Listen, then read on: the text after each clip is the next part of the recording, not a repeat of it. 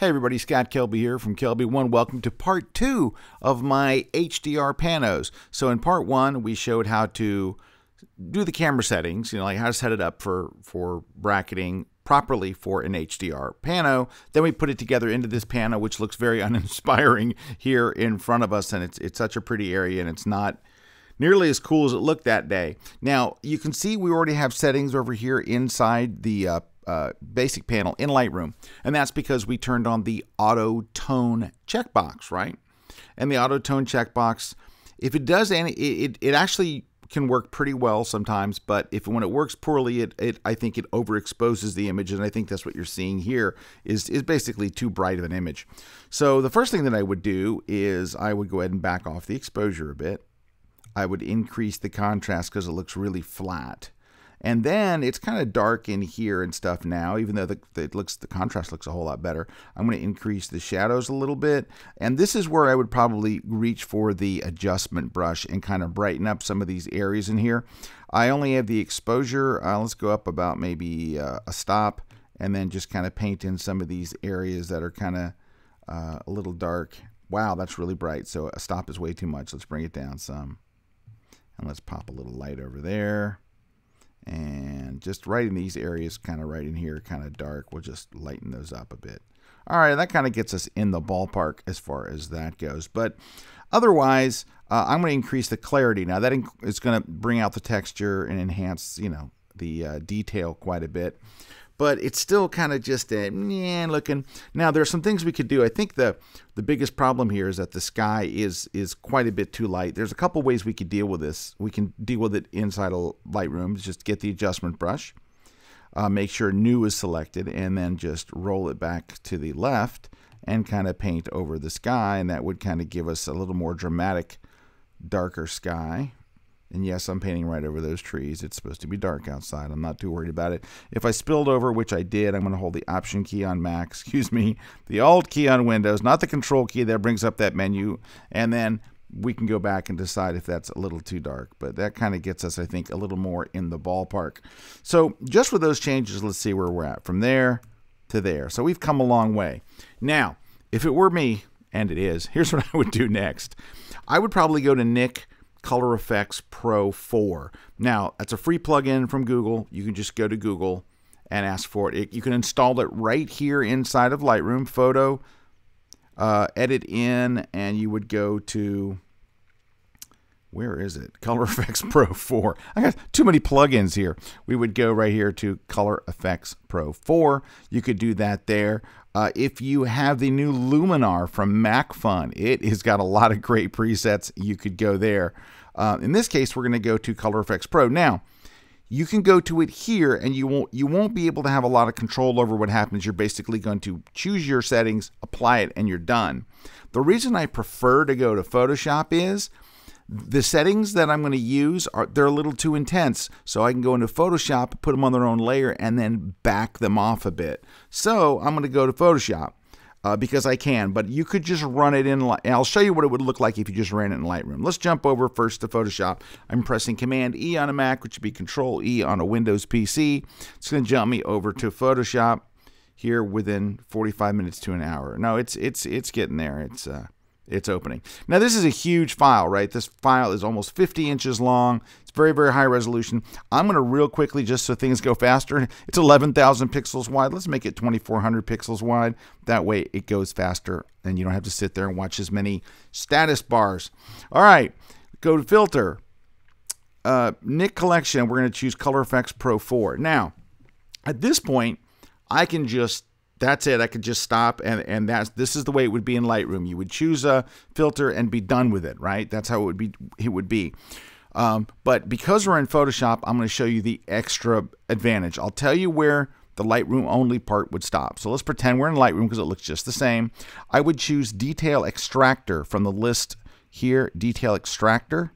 Now, your list will probably be longer. These are my favorites. So Detail Extractor is one of my favorite. I usually go for either tonal contrast, which looks warmer and a different kind of detail, and or Detail Extractor, which brings out more detail, but it looks flatter.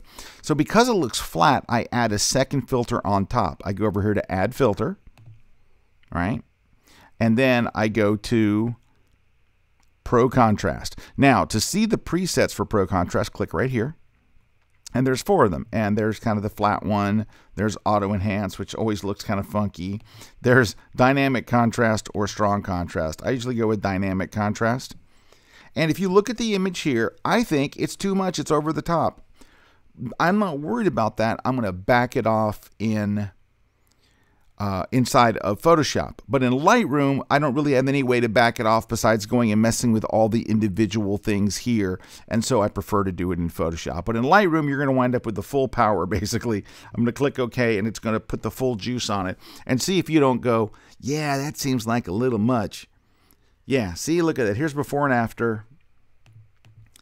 I don't want it to look all HDR'd up. I just want to bring out the detail. So here's what I do. I will usually drop this down by quite a bit, maybe as much as like 50%, because I want a hint of it. I don't want it to hit you over the head. All right. Now, if you think a part of it, so I like what this does to the rocks and all in here, and the, I like all that. I'm even okay with what it does to the sound. The sky's looking a little fakey to me. So I have one of two choices. I can add a layer mask right here. I can grab the brush tool, make sure that the opacity is at 100%, and I could paint over it and bring back the original sky like it looked before we started. And sky is one of the things that looks the fakiest if you put effects on it, so I might just bring it back to what it was originally. And if you think that there's maybe a little too much on the sand, you can decide, do I want to go all the way back to the original, or do I want to go halfway back? If you want to go halfway back, then you're going to lower the opacity and then paint over the sand a little bit, and you still get some of the sand effect, but not all of it.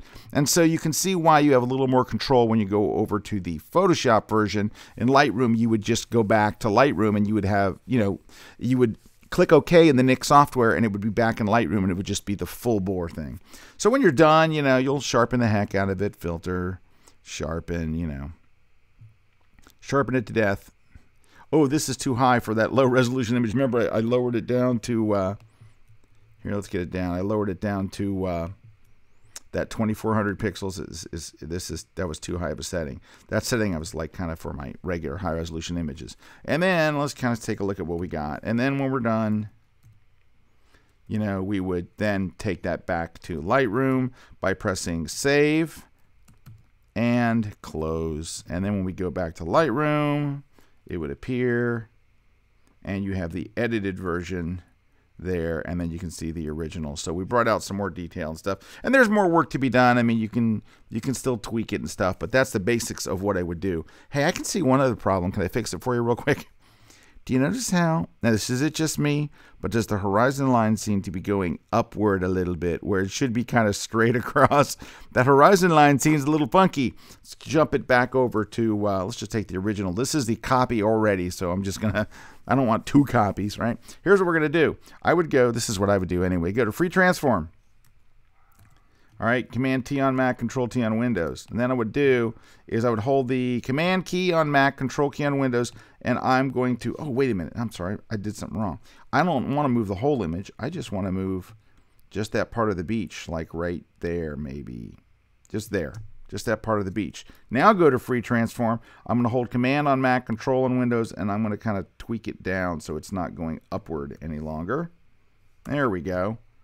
Now, doing that, making it straight, because I'll show you before and after. It leaves that little gap up top. So I'm going to go and select that little gapped area.